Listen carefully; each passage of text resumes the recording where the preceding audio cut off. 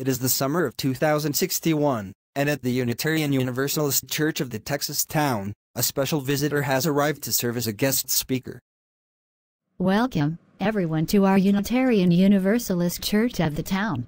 I am the Reverend Vicky Sims, and I normally lead the services every Sunday, but on this occasion I will turn the pulpit over to the Reverend Sofia Benton, who was my mentor when I was attending Harvard Divinity School in Boston. Thank you, Vicky, for inviting me here.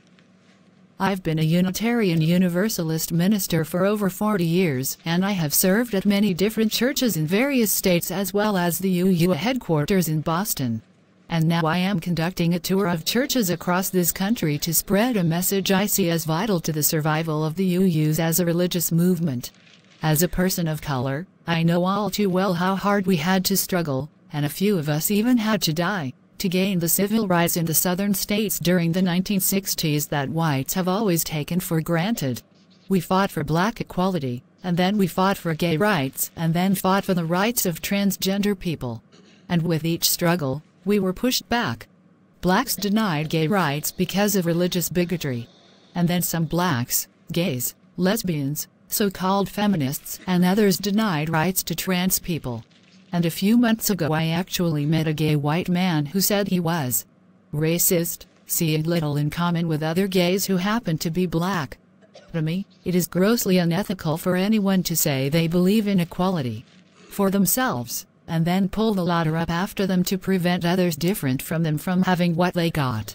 And so many white people assumed after the 1960s that the civil rights struggles were over, and so they turned away from liberal politics and voted in presidents, members of Congress, governors, and others that were in character much like the white supremacists, male chauvinists, and theocratic Christian bigots that denied equal rights to others.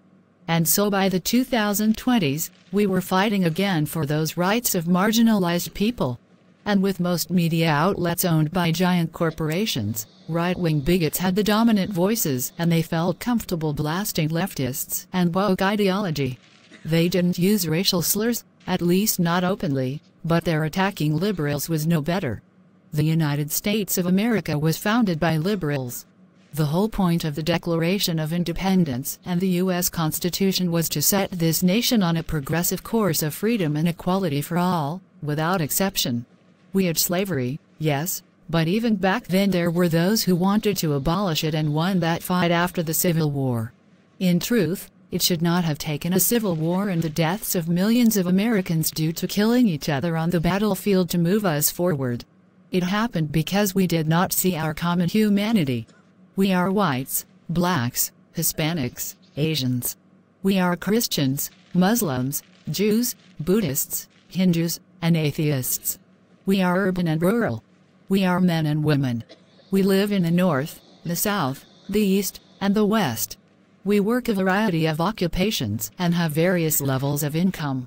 We are native-born and immigrants. We speak English, Spanish, and dozens of other languages. And above all else we may be. We are all human.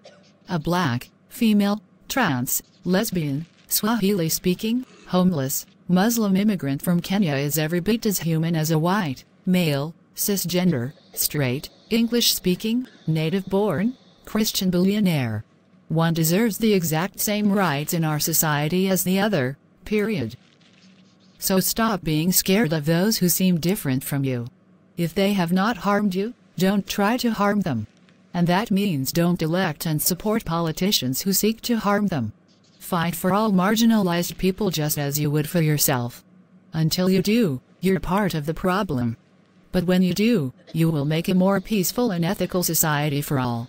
And that concludes my sermon.